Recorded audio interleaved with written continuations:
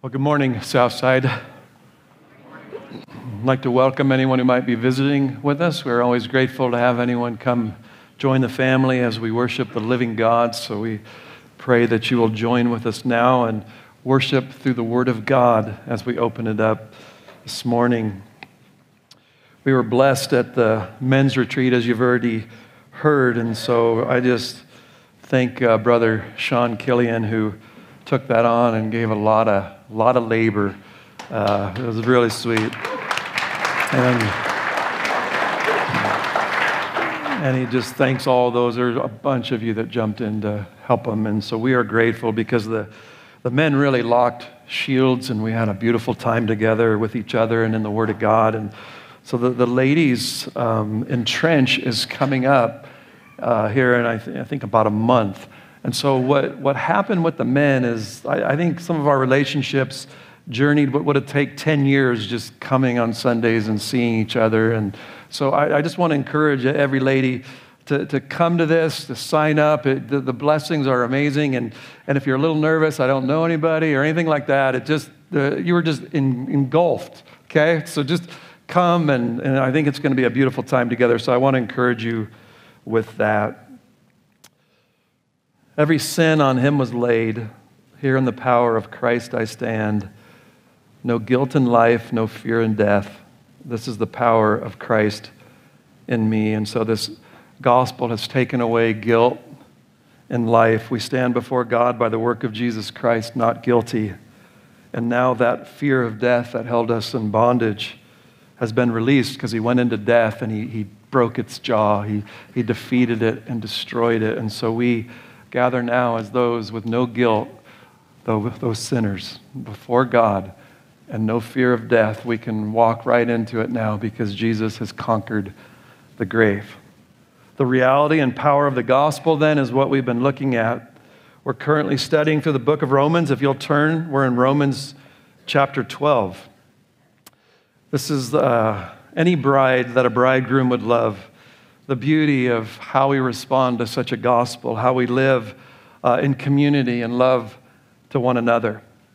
Last week we finished up this first section, our second section, 12:9 through 13, where we learned that in Christ now, to have a love that's not hypocritical. When we were in Adam, all of our love was usury. It was how to get people to accept us, approve us, or how to get God to accept us and approve us. And this gospel has made it now where by His Spirit we can live love in a genuine, real way.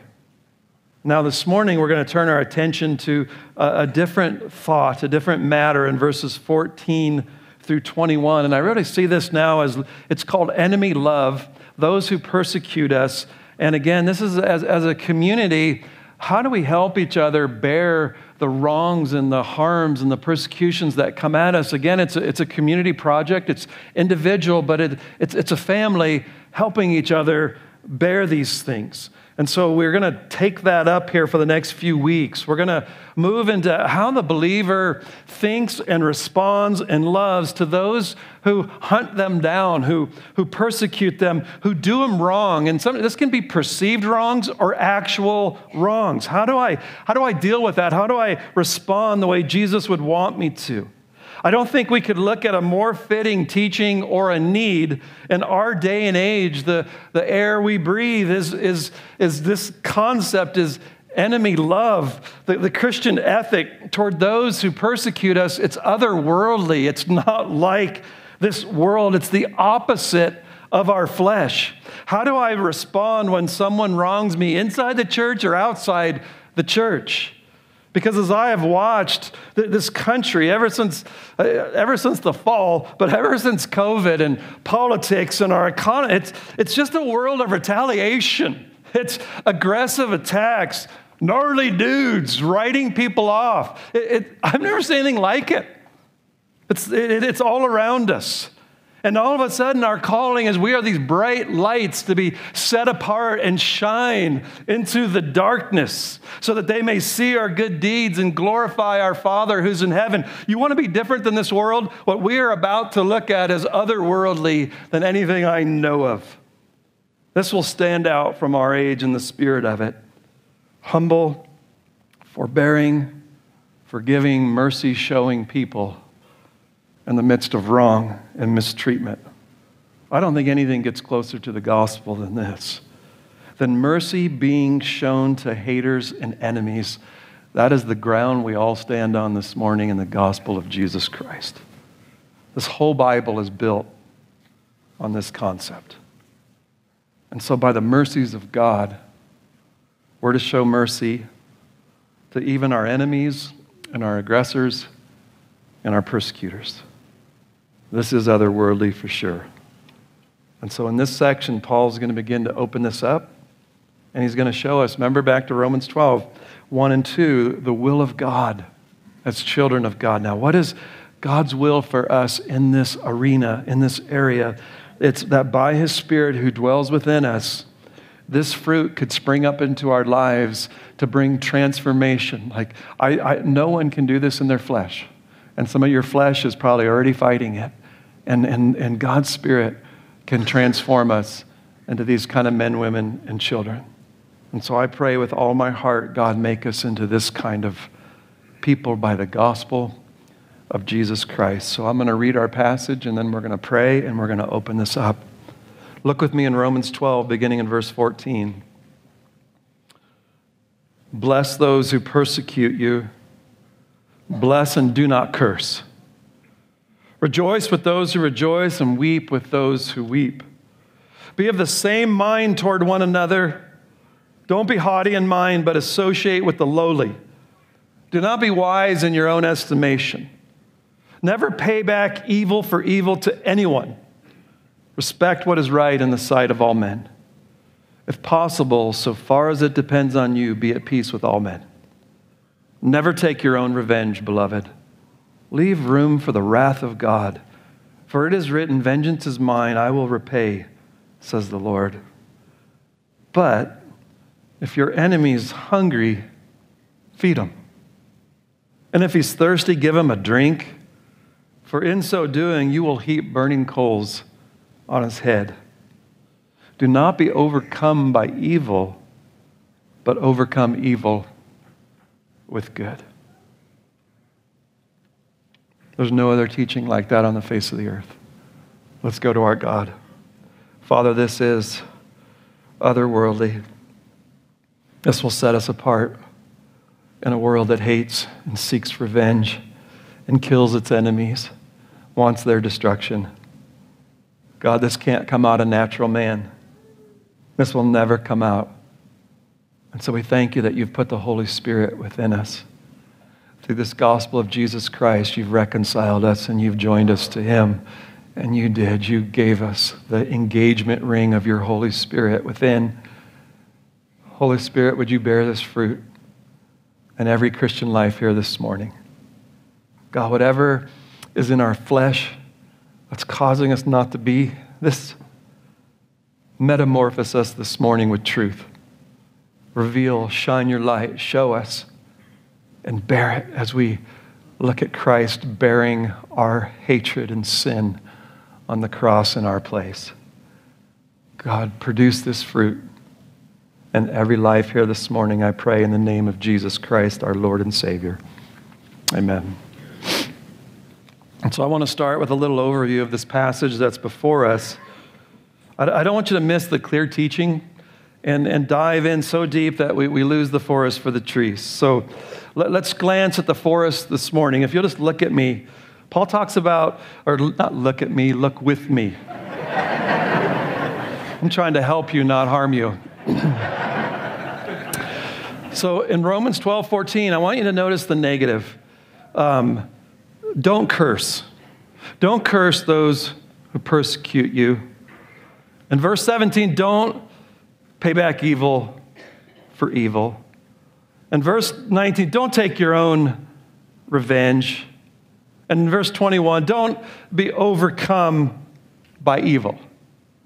And now I want you to look at the positive side.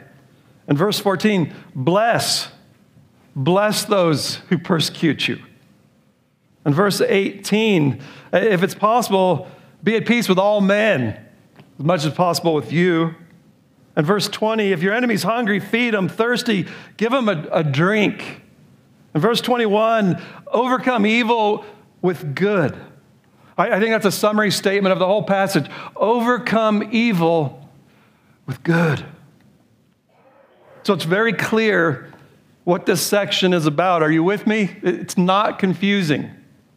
Don't let us come out of this section without that clarity and the grace to live out what Paul is going to be exhorting in our new life in Jesus Christ. So just a few notes before we begin.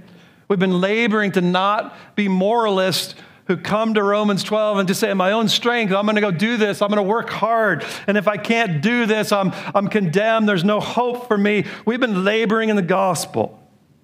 I want you to see out of the depth of the gospel of Jesus Christ, there's a new freedom and work of the Holy Spirit. He begins from the inside and works to the outside, and it flows out to love God and love others. It all flows out of therefore. Therefore, in verse 1 from the gospel, we just want to worship God now with our lives as a living sacrifice. How? Don't be conformed to this world, but be transformed by the renewing of your mind, so that you can know what the will of God is, child. So what is the will of God? Verse 3, for through the grace given to me, I say to everyone among you, not to think more highly of himself than he ought to think. Your mindset is to be different than when you were in Adam, than when you thought the thoughts of this world. When self was exalted, it was loved, it was always first, self-consumption, that's where we all lived. And we thought more highly of ourselves. If I had to describe an unbeliever, we think too highly of ourselves. So what is the answer then for us who have remaining sin in our lives that still fights us with self and battles us? Well, in verse 3, Paul says it's faith. Faith turns away from self-exaltation, self-sufficiency, self only, and it looks to Jesus Christ. He's all. He's my only hope. He's it. He's the glory. He's the beauty. My faith turns from me. I found something better than me. The glory and beauty of Jesus Christ. He's my all in all. One man said this, we don't need mirrors in the church. We need windows where we look through them and we see the glory and the beauty of Jesus Christ. Humility, we've gone over this. I'm going to say it again. Christ is all. A high self-esteem, you need a Christ esteem. You need to be put in your, not think too highly of yourselves. And in a low self-esteem, you know what you need? Christ esteem. So whether you just feel you're horrible or you think you're the greatest gift to the world, I'm God's gift to the world, you need Jesus. You need to, he has to become more important than whether you have high or low self-esteem. The only remedy is by faith to look to Christ. That's the fight of faith. To be turning away from self to Christ. So let's begin. One last comment I heard this week. As you walk out of the prison, justified, stand before God not guilty, and you praise him for his gospel, we walk out now, and in our text, we're going to meet three people. We're going to meet persecutors.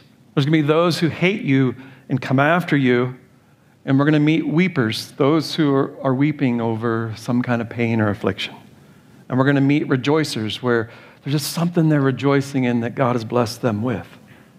And the ones who have faith in Jesus, who are renewing our minds to what the will of God for us is with these kind of people, how do we respond to them as the children of God? And the first one is the persecutors, bless. Bless. Don't curse them. And when you meet those who weep, you weep with them. And when you meet rejoicers, you don't get jealous, you rejoice with them. That's the new creation in Jesus Christ with these type of people. And there's something amazing and healing that could take place in this section this morning, and I've been praying for that for you.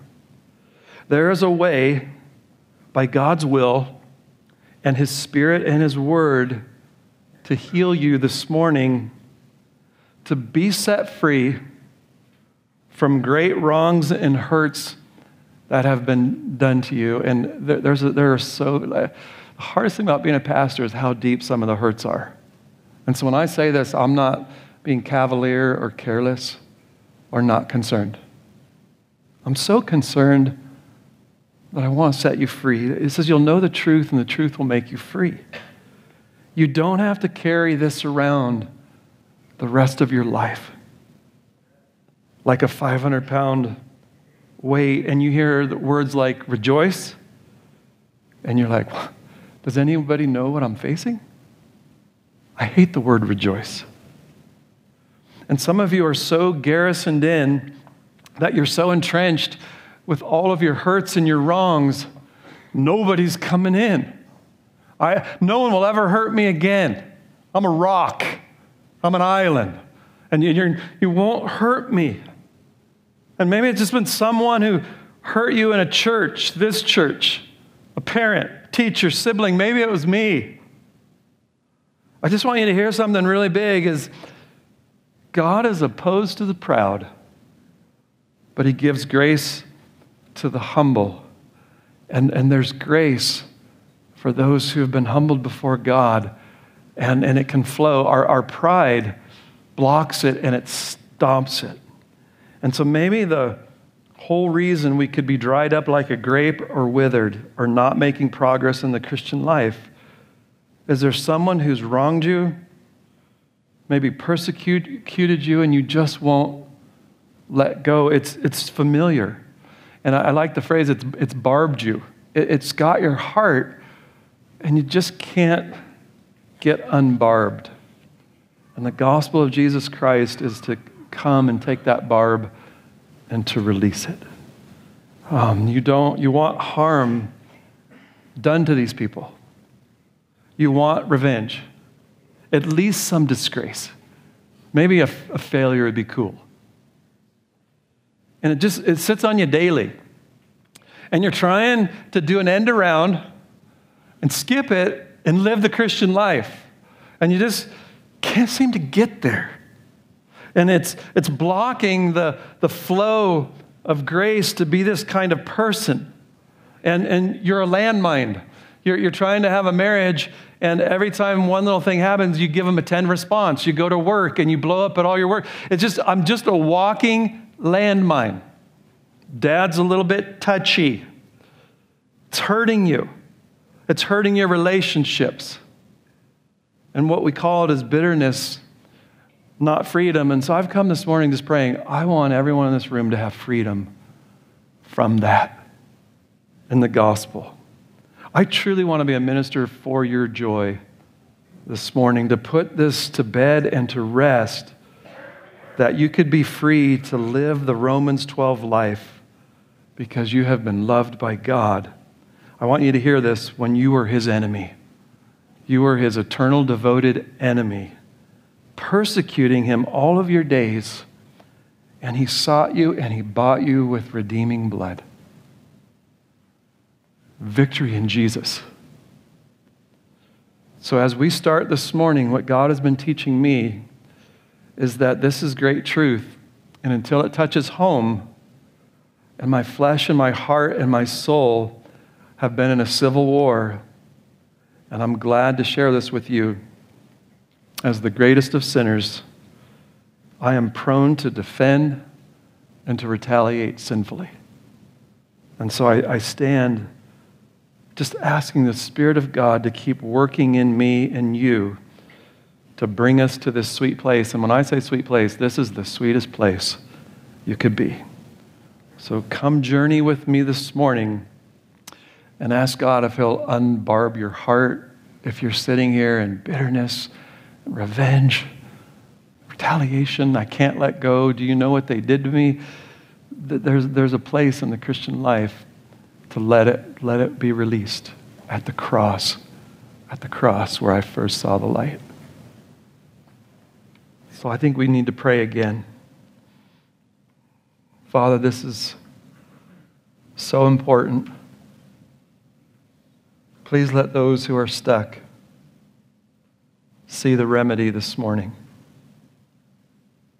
God, I pray that you would begin the healing process. Sometimes it's instant. Sometimes it's years and years of renewing our mind. And I pray that you know each soul perfectly here this morning. And you know what hurts. And you know what has them barbed. And I ask, by your Spirit and the truth of your word, that you would bring release. You would open dungeons and let light shine in. Lord, I pray, do a mighty work in our midst. And I pray, let us be those who pray and bless and curse not those who mistreat us. Do this in our hearts this morning, I pray, in the name of Jesus Christ. Amen. So let's look at our divine ethic for the children of God. This is a radical directive. The believer's response to persecution, to wrongdoing, to harm, to evil. Paul says, bless those who persecute you, bless and curse not. Those who have been born of God, not of this world. Romans 12:2 is if you live this life, the world's going to be trying to get you to live into its mold. And if you don't, they're going to persecute you. They're going to come after you. They're going to want to destroy you.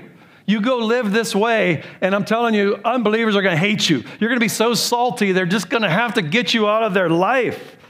This passage assumes that you will be persecuted for following after Jesus Christ and being his true disciple. Paul said to Timothy, Timothy, if you live godly in this present age, you will be persecuted. And Jesus said, blessed are you when you're persecuted for my name's sake. It says Christ says they called me Beelzebul. How much more are they going to call you, the followers? This world hated Jesus Christ and they nailed him up on a tree. And as we are conformed to his image, don't think the world's going to applaud. It's going to hate you. They will applaud morality till the cows come home, but anyone who is like Jesus Christ, they want to remove. Sometimes it'll be blatant. Sometimes it'll just be rolling the eyes or gossiping behind your back. But it will come. And you might have to stand against sin in your own family, and when you do, venom will come.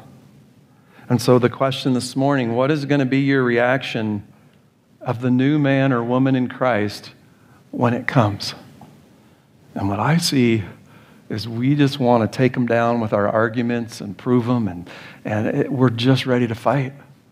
I'm a fighter, not a lover.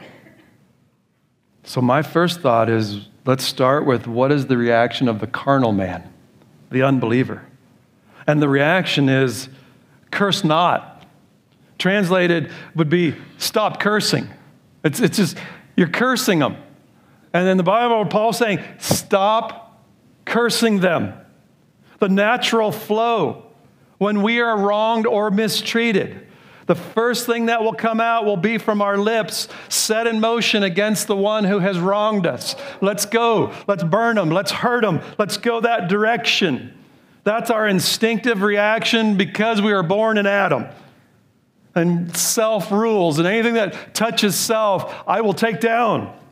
The flesh wants to strike. The word curse means to call down judgment upon them from God. God damn you to hell. It also carries the attitude behind such a curse, the heart behind it. And Paul says, stop it. That's not the way the one who has been joined to Jesus Christ, who was an enemy, responds to his enemies. That's not how our Savior responded to his enemies. In all honesty, I must say, this could be the hardest of all the commands in the section. To love your brothers and be brotherly, but this one is now those who hate us. And he's calling for love. There's something within us called pride and self, and it just wants to strike. The temptation is, let me give you a piece of my mind. And Christ says, no, give him your prayers instead of a piece of your mind. He says, bless. Bless and curse not, as Paul writes by the Holy Spirit. And I think he repeats it twice because it's so startling. Bless? Yeah, bless. And curse not. I know you've been taught, as Jesus said, to retaliate, to protect your rights. Get even with your enemies. If someone hurts you, hurt them back. But he came and he brought a new ethic for the kingdom of God. Stop cursing and bless them. It's an interesting word. Again, it means to call down God's gracious power on a person. So instead of his judgment, you're actually calling down his graciously benefiting them. God, act kindly toward them. The Greek word is eulogeo. What English word do you think we get from that?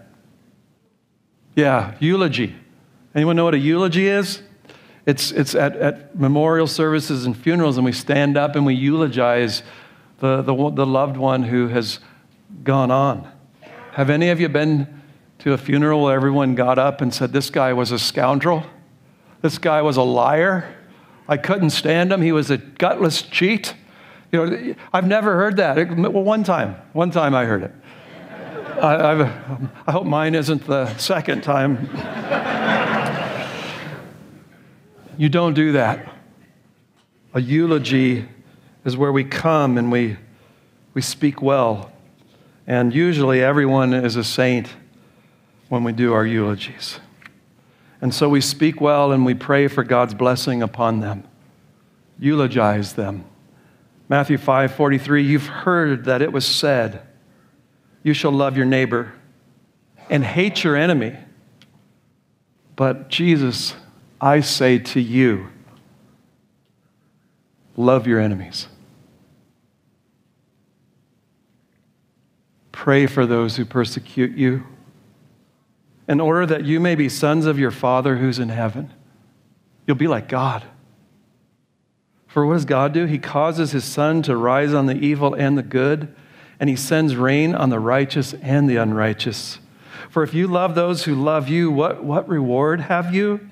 Do not even the tax gatherers do the same? Don't the greatest sinners even do the same?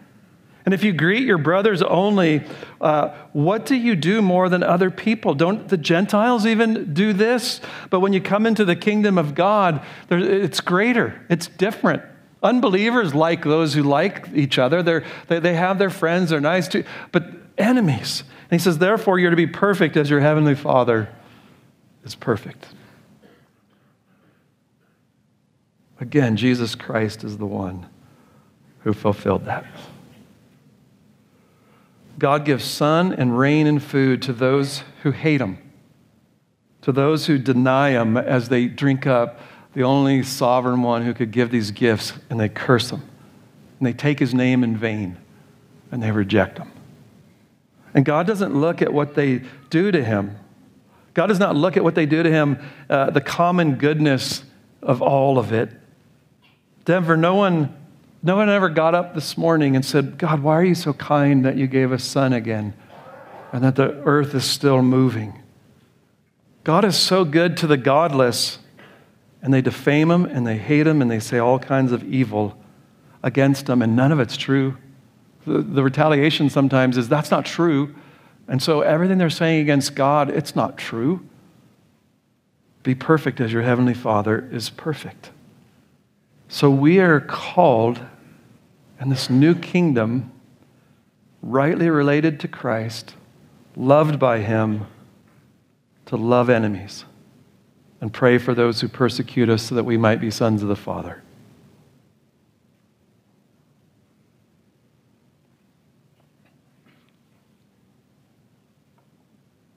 I was thinking of Jim Elliot when he went over and went to minister to the Aka Indians, and they were speared to death, him and I believe it was 4 others. And then his wife, Elizabeth Elliot, later goes back to that tribe, and she ministers the gospel and leads to Christ, the one who speared her husband to death. Love your enemies. Jesus said in Luke 6, I say to you who hear, love your enemies, do good to those who hate you, bless those who curse you, and pray for those who mistreat you. It's not this isn't a call to just ignore it. It's not a call to say, forget about it, just press on. Don't fight, just move on. I just want you to see this is way bigger than that. Are you seeing that Christianity always goes to the radical extreme? Always. Agape. Don't just meet needs. Have koinonia with them, he said. Enter in. Their needs become your needs. Persecute people. That word persecute, to get people in your home to show hospitality. Go after them. Dig in. It's just go to the extreme. And now it's not as simple as don't curse them. Don't pray for their destruction every day. Avoid them, hate them, slander them. It's stop cursing. Bless them. Fill it with desire for their good. Who can do that? It isn't just, I'll just avoid them. I'll stay away from them. He's saying, you're not just going to turn from cursing them. You're turning to blessing them. I want you blessed, enemy. I want God to pour out all of his favor and kindness on you. It's gospel. Lord, this can't be. Do you know what they did to me? And he just says, do you know what I did for you? I didn't spare my own son so that I could forgive you and bring you into my presence forever. You haven't, this is hard. You haven't truly forgiven until you can do this. I meet with many who say, I've forgiven that hurt, but I could never go to this place. I've walked away from it. I'm done hating them, but I can never go to this. There's work to be done. Don't be satisfied with just not hating them.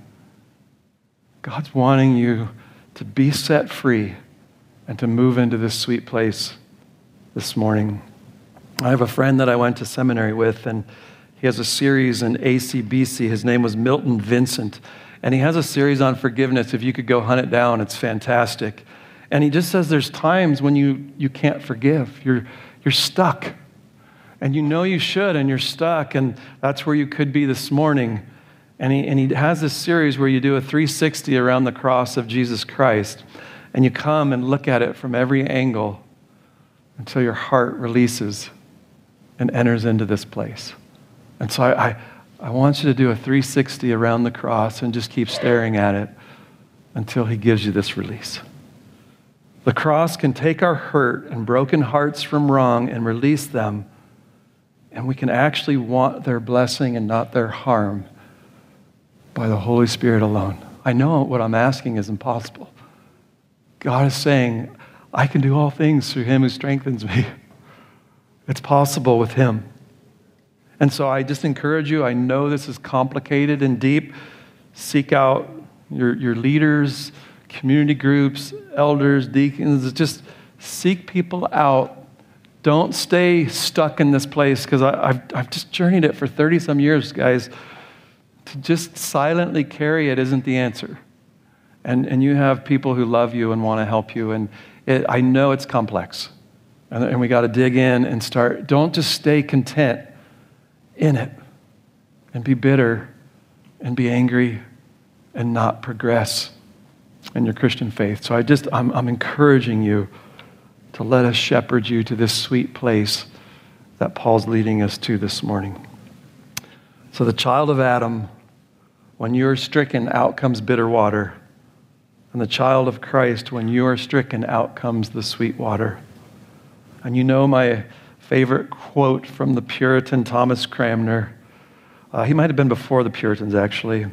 And it said of Thomas Cranmer, if you want a favor from him, go do him a wrong. And that's the Spirit. That's the Spirit. When Bonhoeffer was waiting to be executed, he said this verse was his supreme pillow, his supreme command.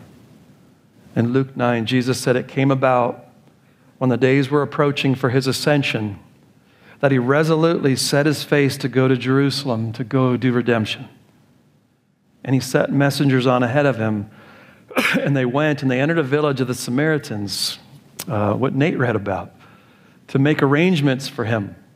And they did not receive him because he was journeying with his face toward Jerusalem. And when his disciples, James and John, saw this, they said, "Lord, do you want us to command fire to come down from heaven and consume them?" The sons of thunder. Lord, should we just throw fire down on this city that's rejecting you? And Jesus didn't just smile. He turned, it says he rebuked them. He rebuked them. You don't know what kind of spirit you're of.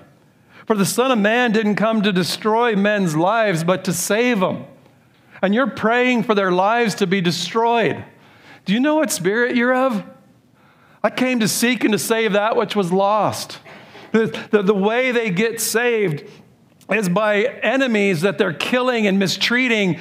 And when Jesus comes out of them, that's the gospel. I've heard more testimonies of people getting saved when they're persecuting and destroying Christians. I was one of them. Crazy brother Steve got saved, and we just abused him to no end. And every time we did, he'd put his head down and prayed for us. And it just made me madder and madder and madder until finally it broke. That was salt in my heart and in my soul. And he still is salty to me. Just beautiful, beautiful man. So, do you know what kind of spirit you're of this morning?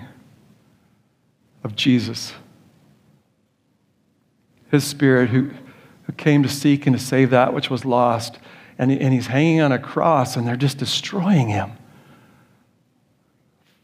He could have called down the 10,000 legions right then. Father, forgive them. They don't know what they're doing. That's the spirit that you are. They hated him. They said he had a demon. They took up stones to kill him. They scourged him. They mocked every office, prophet, priest, and king. He punched him in the face. If you're a prophet, who's hitting you? Priest, he saved others. Come off that cross. And they put the crown on him and they're beating him, making fun of him as a king.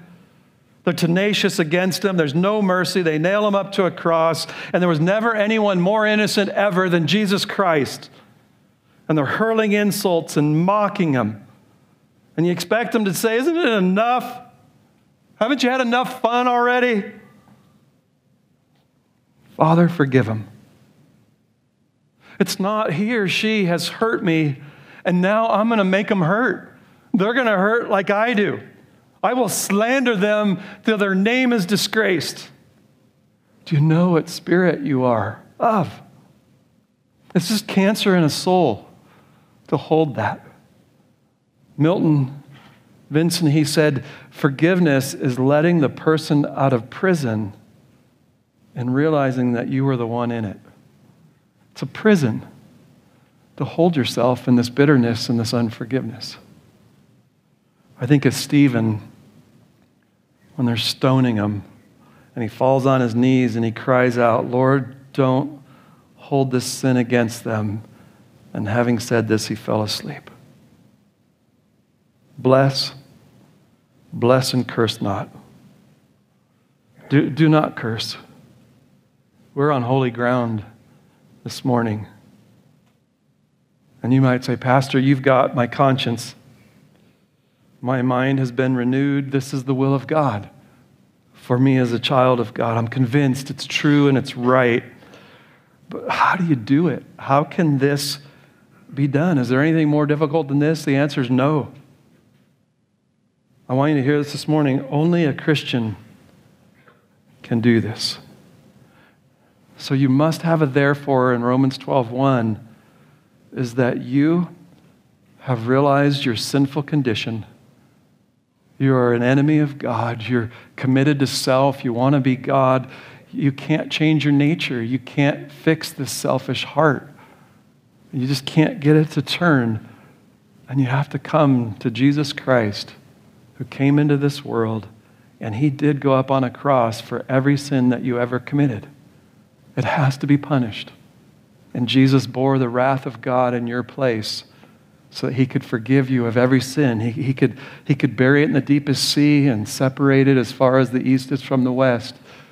That's what he came to do. And this morning, you're stuck. You're angry. You hate God. You hate everybody around you from the hurt that happened to you. And Jesus is saying, with your hurt and all your sin, come to me, and I will forgive you and give you rest for your soul. You've been in counseling, you've tried drugs, you've tried every possible thing, and you sit here as bitter as the day it started. Come to Jesus. Come to Jesus to heal this deep hurt and the sin of your own heart and your bitterness and your hatred. There is a gospel for you. For the believers, I want to give you a reasoning process to work through. I want you to see this isn't just some feeling. It's faith. In Romans 12:3, it's not thinking too highly of yourself, which is hard not to do when you've been hurt, is to, by faith, look away to Jesus. You must look to Christ. And here's the things I want you to remind yourself in renewing your mind for this to flow. Remind yourself of God's reaction to you. This has helped me more than anything. I want you this morning to remember who you were in Adam. That you were born into sin and you were suppressing the truth of God by his creation in unrighteousness. Romans 5:10 says you were an enemy of God. From the core of your being, you hated God. There was enmity between you and God that could never go away. You couldn't fix that. Come back to how much you hated him. Oh, I love God until you heard the true God and what he requires of you. Then you hated him. And so all of us were enemies of God. We were disobedient to him. We could never love. We could only love ourselves. We were in bondage to self. What was there in us that could ever commend God to us? God says there's none righteous, not even one. No one could ever do enough to get his favor. All have sinned and fall short of the glory of God.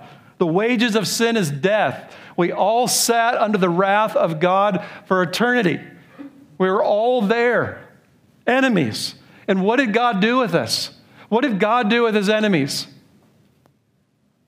He did not curse us. He cursed his son.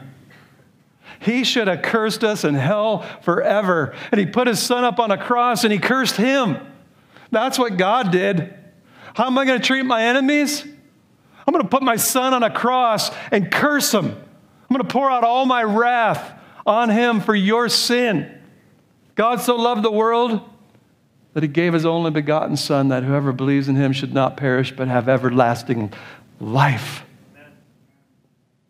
That's how God dealt with you. Persecuting him, saying all kinds of evil. I thought about the prodigal son. God, all I want is your inheritance. I don't want you. And he runs into all the pig slop and spends it in trash and sin. And he finally realizes, man, the servants are treated better. I'm going to go back to my father. And the minute the father sees him, he lifts his skirt and goes running to him and kills the fattened calf and puts a ring on its finger and just says, my son has returned in spite of what a fool he's been. That's how God treats us. So I want you to consider this, brothers and sisters. Your whole life in eternity hangs on undeserved mercy from God for the greatest persecutor of him and hater of him who ever lived. Your whole life depends on God showing you mercy, who hated him. And now we're to have the same spirit as God had.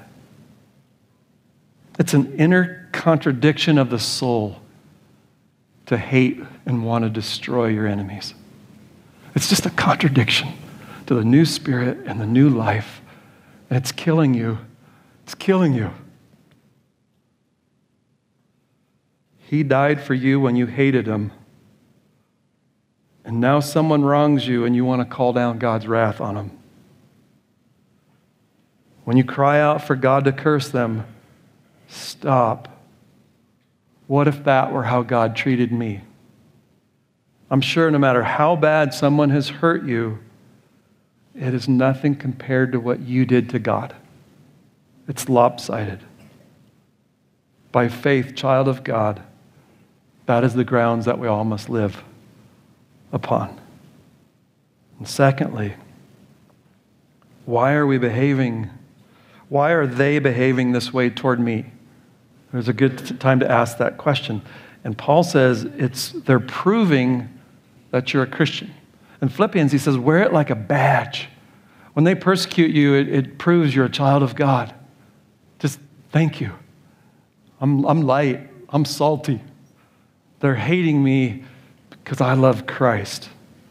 You've tried to love them and bring the gospel, and they hate you. Jesus said, blessed are those who have been persecuted for the sake of righteousness, for theirs is the kingdom of heaven. It's showing you your kingdom of citizens of heaven. Blessed are you when men cast insults at you and persecute you and say all kinds of evil against you falsely on account of me. It's all false, and it's on account of Jesus that they're doing it. Rejoice. Rejoice and be glad, for your reward in heaven is great, for so they persecuted the prophets who were before you. Rejoice. It's showing that you're a child of God, and you are cooking their grits. Hallelujah. So I got to see the persecutor in a whole new way. If I just see his sin and his wrong, it's going to kill me. I got to come and say, this person is unregenerate. They're blind to the truth, their nature. I've got nothing but compassion because I lived in nature's night. I lived in the enemy of God, hating people. They're acting like I always did. And now I've been set free by the grace of God, and nothing in me.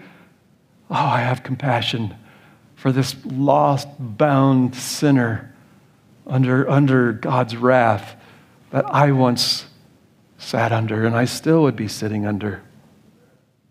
He's a dupe of Satan. He's a slave of sin, the persecutor. He was me before grace appeared and brought salvation. Amen? And then I want you to move to thinking about their eternal condition and to begin to realize this soul is going to be under the wrath of God forever. And that doesn't make me happy. Who wants that even for your enemy? I don't want that. God, give me compassion for their eternal state and what awaits them. Bless them. Save them. Pour out grace. Open their eyes. Set them free from self. I hated being a slave to self. Nothing more miserable than self dripping out of you everywhere you go. Set them free from that bondage. And then fourthly, desire their salvation and all that it entails. Bless them.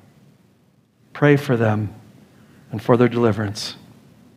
I remember I had a deep wrong that was done to me, and it was hard. It was like a spiritual father who did it.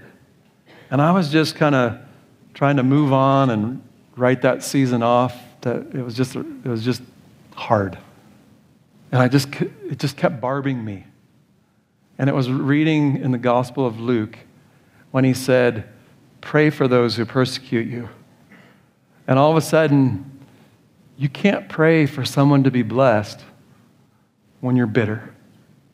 It's fake. You know right away I'm a hypocrite. Because at first I used to try that. Oh, God bless them. And maybe just let a little bit go wrong. Let them get a flat tire on the highway and see how that feels. So you know you're a phony. But when the gospel is moving and you're seeing Jesus and what he's done for you and what starts to happen, God bless that man. Pour out grace. Set him free from this bondage and the sin that he's doing to people and hurting them. Let him see your face. Let him have communion with you in such a beautiful way. And it's real, And it's flowing from the gospel of knowing how loved you are in Jesus Christ. And it just starts coming out, wanting the blessing of those who are hurting you and persecuting you and saying all kinds of evil about you. So I pray for that. So for your application, we're out of time. So your application is you need to have good time management and not go over in your sermons. But I would be amiss if I didn't at least take one application. I want you to seriously examine your heart before God, who knows all things, for anyone who's wronged you. And just say, God, what's left in my heart? Am I just bearing it? Or am I blessing and praying for the one who's done it? With Judgment Day honesty, to go get before, to get this cancer out of our souls that's hurting us. Are you just avoiding them? Spreading what they did to others? I need your counsel. This guy did this to me. Could you pray for me? This guy did this to me. It's not it. Maybe a lower scale. They've just been insensitive to you or cold, and I'm done with them. It's over. I just want you this morning to come to the cross with me, and you'll know the truth, and the truth will set you free. Come to the cross, and by faith, look your eyes out at Jesus Christ, and it will start melting the bitterness, the anger, wanting to destroy. That's the only remedy, and what can come forth is bless them. Pray for them for grace to flow. And you'll be like your Father who's in heaven. You won't be like the gnarly people of this earth. You'll be the sons of God and daughters of God. Let's pray. Father, I thank you. Thank you for cutting flesh off our hearts, justifying bitterness and anger and hatred. God, let us look at Jesus, the one who washes away all my bitterness and anger, the one who died for what I'm feeling even in my heart right now. Oh, Jesus, thank you. Thank you. And let us gaze at you, Christ. By your grace, would you melt away all the gross stuff that's built up in our heart toward those who have wronged us. God, let us go one at a time through every hurt and release them at the cross of Jesus Christ and pray for their good and pour out our blessings upon them. God, I pray, bring that kind of freedom to Southside Bible Church. Let this be our Independence Day where we were all set free at the cross of Jesus Christ to go forth in love. Love of the brethren and love of the enemies who want to destroy us and have hurt us greatly. God, there is no other kingdom like this. Let us know what spirit we are of. And I pray, Holy Spirit, produce this fruit in us. I pray in the name of Jesus Christ, may all men know we're your disciples by our love for one another. Amen.